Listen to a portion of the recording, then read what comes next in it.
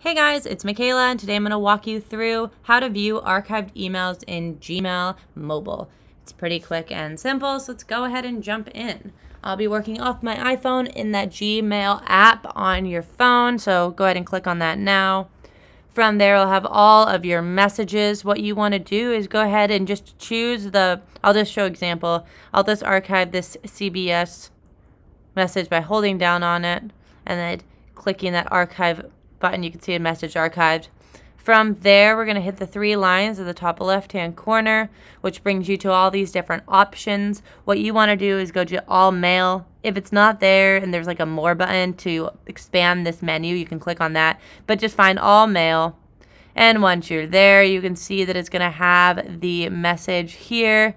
You can go ahead and click on that, and then it will be archived, or then you can see your archived message. Basically, when you archive messages, it just means that you're hiding it from your main mailbox, but it will still be there when you go to all mail.